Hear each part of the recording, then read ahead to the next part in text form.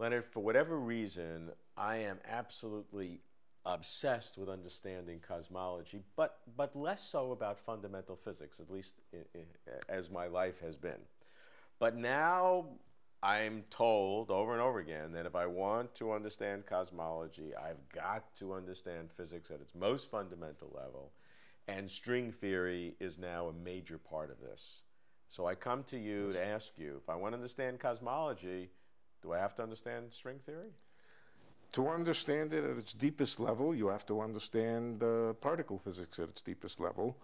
But let me answer it this way. The most important thing about string theory, at least for cosmology, is not that little elementary particles are made out of little pieces of string. That's incidental.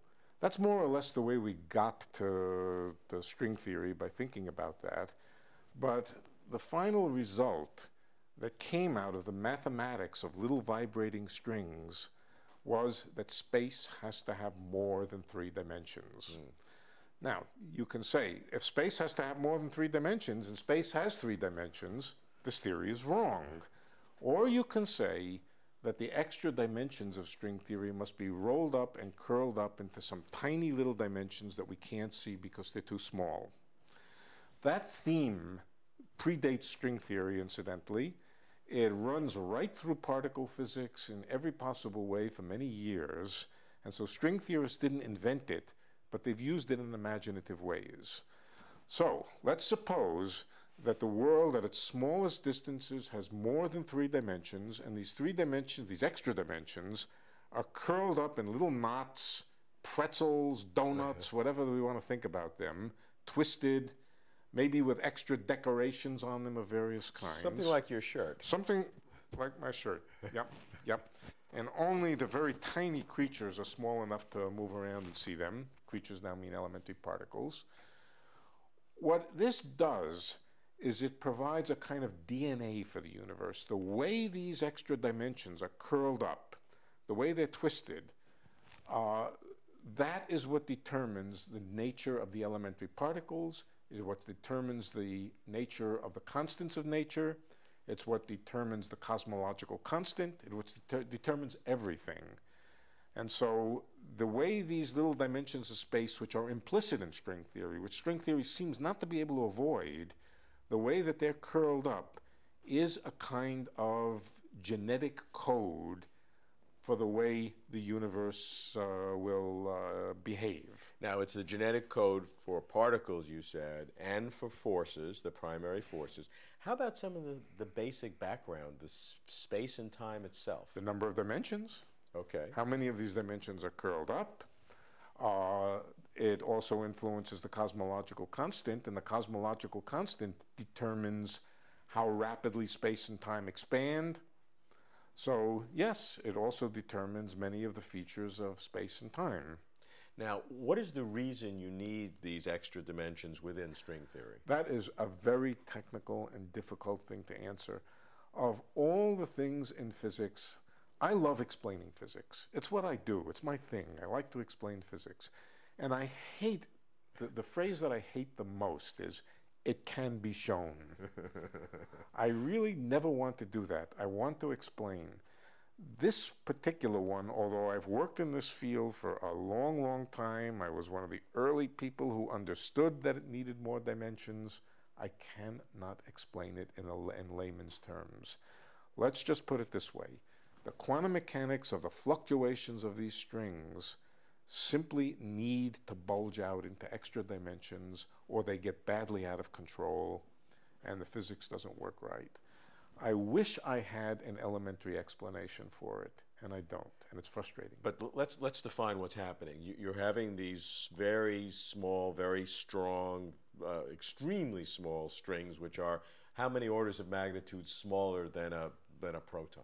A billion times smaller. A billion, 10 to the 18th. Actually, 10 to the 20th. Okay, 10 to the 20th. So it's 100 billion times smaller than a proton. Right. And very powerful. And these strings can express themselves in protons and neutrons and forces. And remarkably in all these different Yes. kinds of things. But Yes. but you need these extra The dimensions. technical mathematics forces it on you. Okay. So you got it. You have no choice. If you're going to have No string choice. theory, you have those extra dimensions. Right. And they're very small, Well, compactified. they could be big, they could be small, but we know that I can only find 3 of them. I can't seem to find the other ones. They must be very small. Right, right. I can't move around. The way to think about it is imagine a one-dimensional world. Imagine a world on a line. We could have particles, maybe beads, moving up and down that line. But then some ultra-small creatures discover that they don't live on a line, they live on a cylinder, and that they can move around the cylinder as well as along the cylinder. Right? They have discovered that their world is really two-dimensional, not one-dimensional. They've discovered an extra dimension.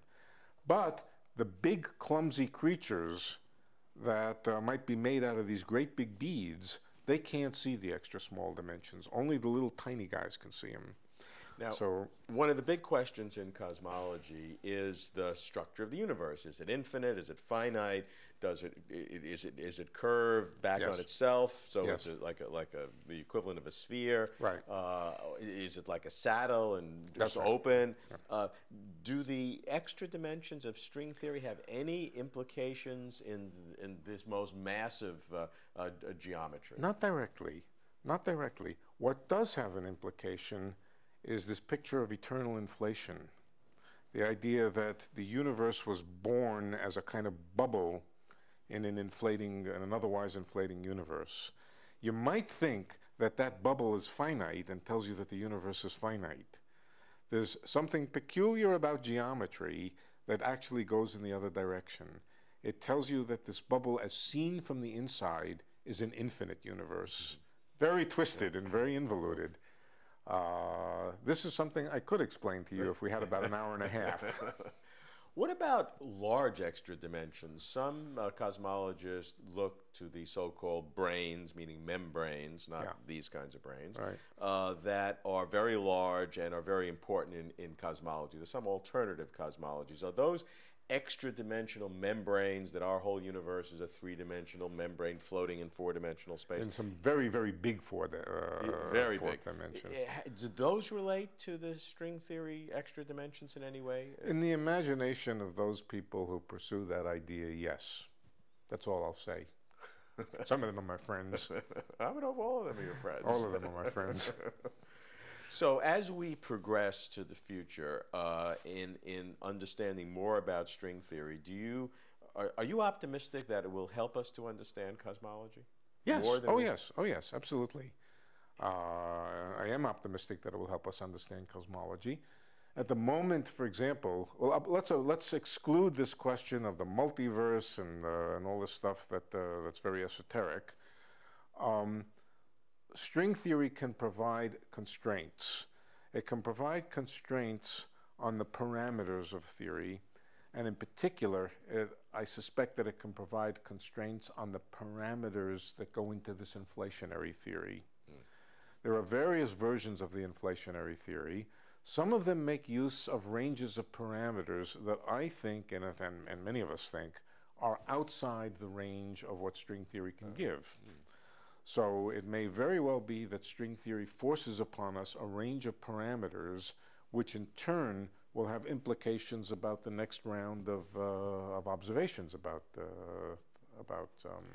astronomy. And if so, that's a wonderful iteration between theory and practice, Yeah. or theory and observation. Yeah, yeah. I'm afraid to tell you the truth now. The truth is that the What was all the string rest of the theory. The truth is that the string theory is pushing us in a direction of parameters, which, in a certain sense, would make the experiments less interesting. It's making it less likely that we will see what are called tensor modes, gravitational modes in the cosmic microwave background. So it is going in a direction of saying that the observations may not have the interesting feature that some people might think it has. If these gravitational waves are seen in the cosmic microwave background, I think that would be very, very hard to digest for a string theorist. So it does have implications. The implications being that we shouldn't see what the most potentially interesting experimental signals. Now, that being said, that makes it doubly important to do the experiments to find out if those signals are there. That's the best kind of science. Yeah, yeah. The fact that string theory may say that you shouldn't see it is all the more reason to go after it and see if you see it.